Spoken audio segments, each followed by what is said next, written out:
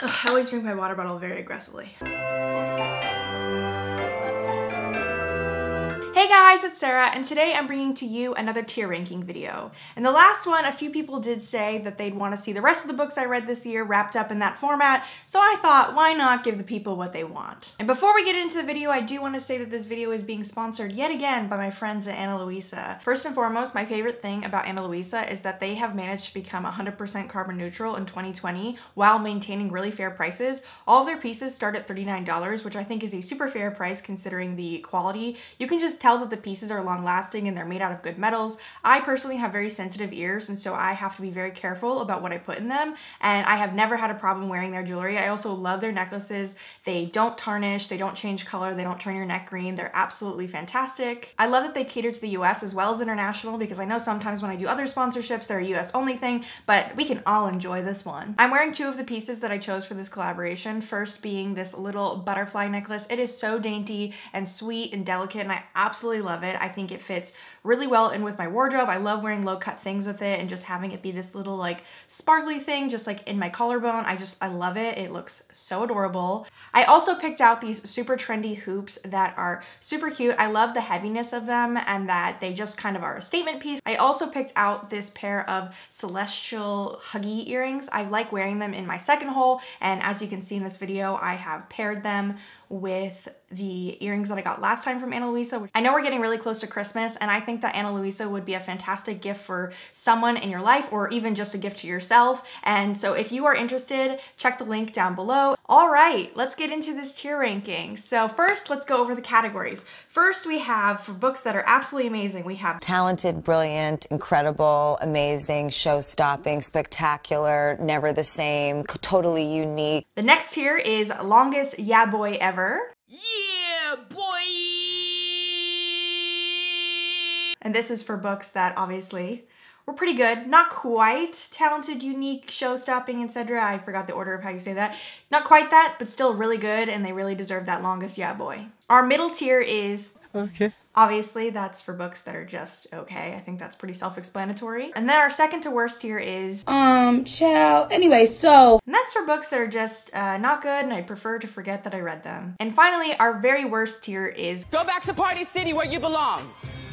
And if you're a Drag Race fan, you will know that iconic moment, and you will know that it is not a good thing to be told to go back to Party City, and it is very much an insult, and I just want those books to just get out of my life. I'm gonna be looking down for most of this video as I deal with the tier ranking, but yeah, let's just get into it. Okay, so the first book we have here is Lair of Dreams. This was a reread. As many of you know, The Diviners is one of my favorite series of all time. I literally have a tattoo for it, and I did this reread with Monica and Emma just because the fourth book in the series was coming out, and I'm gonna have to say that this is talented, brilliant, incredible, show-stopping, unique. I'm gonna get it wrong every time, but it does go in that top tier. Then we have Chain of Gold by Cassandra Clare. This is the first book in the Last Hour series, and I want to put this in talented, brilliant, incredible, show-stopping, etc., because I just love the Shadowhunter world.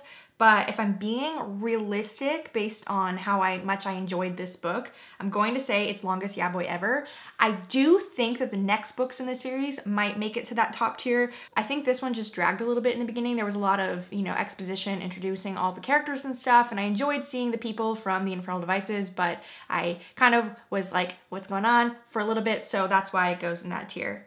Next up, we have Station 11. Why did I say it like that? I don't know why. I'm gonna have to say that Station 11 is gonna go in Child Anyways So, because I found it to be quite forgettable. I actually forgot I read it until I was like getting these books together for this video. It is just boring. I don't know why it's so highly rated by so many people. It's a post-apocalyptic book about a pandemic, so it was a little bit on the nose to be reading it in 2020, but that didn't really bother me. It was more so the writing and the storytelling. It had like a huge cast of characters, and every chapter would like bounce between different perspectives, and every time I started liking one character, we would like jump like 10 years in the future because it took place like right before the pandemic, and then like many years after the pandemic. Yeah, I don't know. I just didn't love the storytelling. I didn't love that I never got to stay with one character for very long, and that kind of narrative always annoys me. Next up, we have Before the Devil Breaks You, which is the third book in the Diviners series. And you know what's funny is I used to think that this was talented, brilliant, incredible, blah, blah, blah. But upon my second reading, I actually liked Lair of Dreams so much more. So I'm gonna put this in Longest Yeah Boy Ever. It's still a very good installment, that's the word. I don't know, I didn't love it as much the second time that I read it, but I still love it. So I want it to be in one of those top tiers, you know? But we're being realistic on this channel. And then lastly, in that series, I read The King of Crows by Libba, which was the fourth and final book in the Diviner series. And I hate to say it, but I think she needs to go in child anyway, so I hate saying that. I hate it. I was so disappointed by this conclusion. Like, I think I rated it 3 stars, which I guess would make it the okay tier, but I think upon reflection, being away from this book, I get really disappointed by how the series ended.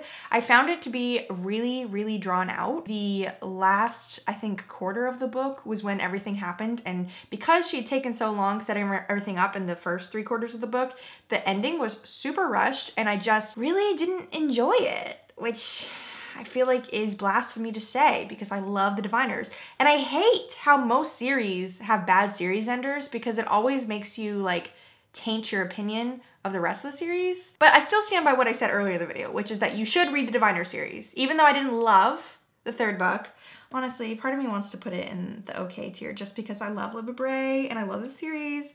I'm trying to think, okay.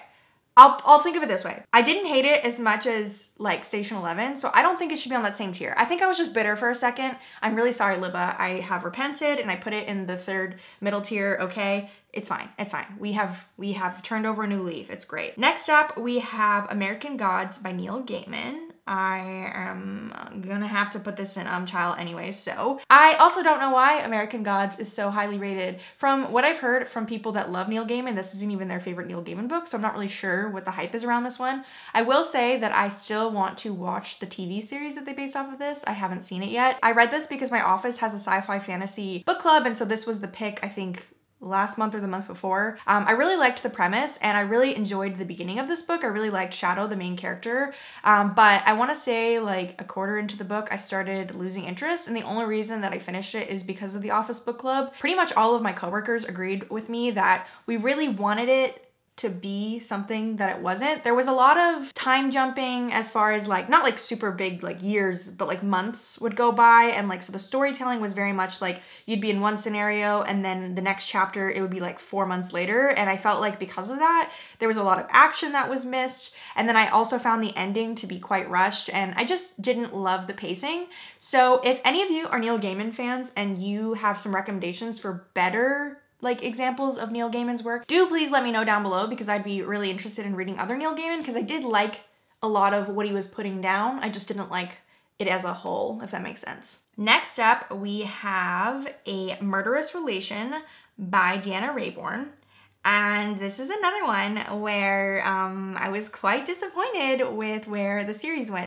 This is either the 4th or 5th book in the Veronica Speedwell series, which is about the titular character, Veronica Speedwell, who is a lepidopterist, which basically means she's like a butterfly scientist. And so she travels the world collecting butterfly species. And in the 1st book, she ends up getting into this sort of like murder mystery scenario with this guy named Stoker, and they have to solve it together. And so through these 4 to 5 books, I think this is the 5th book. Through these books, they have become close and they have solved mysteries together all throughout it. So I would describe it as like historical fiction mystery, if that makes sense.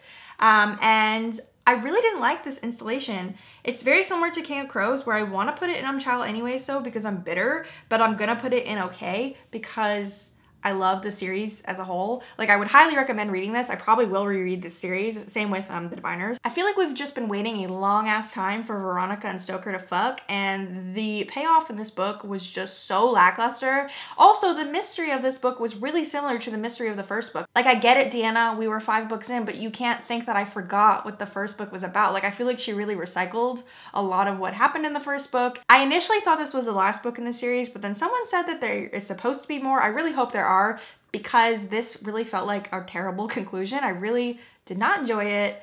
It just the whole time I was like, I feel really bad, but I don't really like this. So I'm gonna keep it in the okay category, but just know in my heart that I'm not happy with it. Next up, we have Middlegame by mcguire. This is gonna go back to Party City Where You Belong. I absolutely hated this book. You may have heard me talk about this in other videos this year, but I just did not enjoy this book. I don't know why everyone loves it. It gave me bad feelings the whole time I was reading it. The only reason I finished it, and it's a long ass book, is because everyone that I respect loves it. Like Elias and Kayla from Books and Lala, it's like some of their favorite books of all time. Essentially, it's like a sci-fi-ish book about these twins that can like speak to each other telepathically, but they were raised separately, and there's like these people trying to keep them apart, and then the book is all about them finding ways to come back together. If you ever agree with my reading taste, I definitely don't think you'd like that book, but if you align more with like Kayla or Elias, I think Riley from Riley Marie also really loved it. There's a lot of people who love that book, so if you align more with them, do it. But if you and I hate similar books, don't do it, because you will be angry and you will regret reading it. Next up, we have The Death of Mrs. Westaway by Ruth Ware. This is gonna go in child anyway, so I rated this, I think, 3 stars, but I'm gonna put it in that second to last tier because it was so boring and so forgettable. Like, honestly, all of Ruth Ware's books, like, that's the real tea. I don't know why people really love Ruth Ware. Also, in general, I don't love British thrillers. Next, we have I'm Thinking of Ending Things by Iain Reid, and I'm gonna put this in okay because it was fine.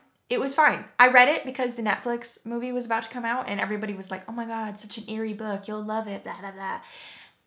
It was fine. I will admit that I really liked the atmosphere it creates. It was very creepy and I liked the feeling of foreboding. I just found that the ending did not give me the payoff that I was looking for. I feel like I really got built up in that feeling of eeriness and I was really into it. And then the ending made me be like, what the fuck? So no, I'm gonna say no. Also, I did not watch the Netflix movie in the end because my roommate Austin watched it and he said that it sucked. Next up, we have Foe by Iain Reid. I don't really know why, but right after I read I'm Thinking of Ending Things, I was kind of on an Iain Reid kick and I was like, oh, I'll read his other book. And so Foe is a little bit different than I'm Thinking of Ending Things. I guess I never said what I'm Thinking of Ending Things about. Thinking of Ending Things is about this girl who goes home with her boyfriend for winter break to meet his parents, and there's something not right about his family when she goes home. And the whole time she's with him, she's been thinking of ending the relationship, and it's kind of about the weird vibes and feelings she gets when she goes to his home with his parents who don't act really normally. But Foe, on the other hand, is about this married couple who gets a random visit from a government agent that tells them that the husband of the relationship has to go to the moon, I think it's the moon, and to like do some work. He's been like chosen by the government, and so he needs to leave, but his wife has to stay behind, and then they're gonna like take care of her. It's really a hard book to describe without giving anything away. But yeah, basically it's just about how their relationship changes after he finds out that he needs to go to the moon, and then the government agent like comes to stay with them and he has like bad energy, and so like it's told through the perspective of the husband, who's kind of weird. I don't know how else to explain that, but I'm also gonna put that in okay. I actually would say that I liked it more than I'm Thinking of Ending Things. It did not have the same eerie feeling. Like, I wish that you could take the feelings that I'm Thinking of Ending Things gave me and then put it on Foe, but I think as far as storytelling and me being generally interested in what's going on, I preferred Foe. Next up, we have Bunny, which is by Mona Awad, and I'm gonna put that in Go Back to Party City Where You Belong. I fucking hated that book. I read it because so many people said that it was cool and creepy and weird. They're not wrong, but I think that I have discovered that I was not made for weird books. Maybe that's why I also didn't like Middlegame, because I would consider Middlegame a weird book. If you like odd things, I think you would like Bunny. I like my storytelling to be a little bit more concrete. Like, I kind of want to know what's going on and not just constantly saying what the fuck every other second. But literally, if there ever was a what the fuck book, Bunny is that book. It didn't resonate with me. It's kind of like Heather's vibes. It's about this girl who goes to this writing college for her graduate degree, and there's this group of girls that call each other Bunny. They're kind of like popular girls, like I said, picture the Heathers, and so she kind of gets included in their group this year at school, and weird things happen with them. I don't really know how else to describe it, but overall, didn't love the book. The writing style was too flowery to the point where I was like, I don't really know what's going on. And also the characters were just obnoxious. The main character was obnoxious. I just didn't like anything about it. Next up, we have Starless Sea by Erin Morganstern. And I'm gonna put this in okay, because I really wanted to like this more than I did. I wanted to like it so bad. Like, It started off and I was like, oh my god, this is gonna be a 5-star read. I love this, so much better than The Night Circus. I just found the storytelling to have a lot of holes for my liking. Like, I like the concept. It's about this guy who discovers that his life is like written down in a book, and so he goes underground to this like secret book society. But basically, the Starless, I just thought it was kind of boring, and it didn't pay off quite the way I thought it was going to be in the beginning. Next up, we have In a Holidaze by Christina Lauren. I think I gave this like 3.5 stars on Goodreads, so I'm gonna put this in okay.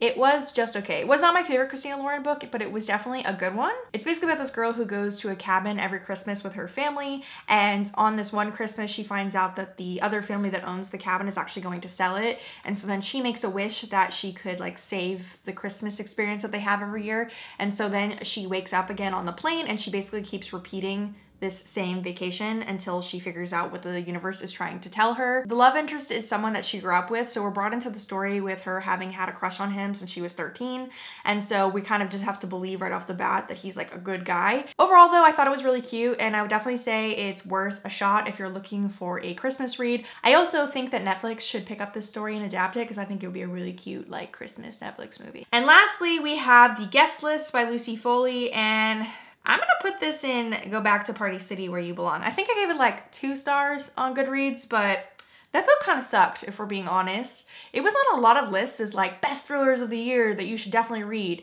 and I don't really get it. It just wasn't very good. Also, it was British. All the British thrillers suck.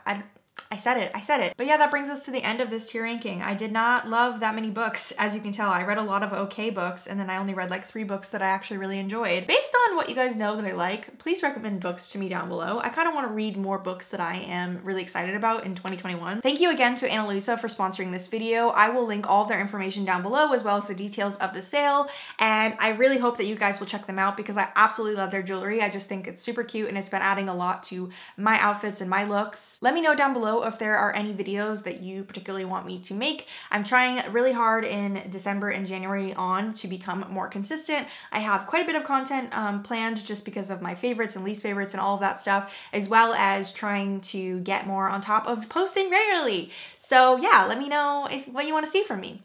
And yeah, thank you all so much for watching. You're all beautiful. Have a nice day.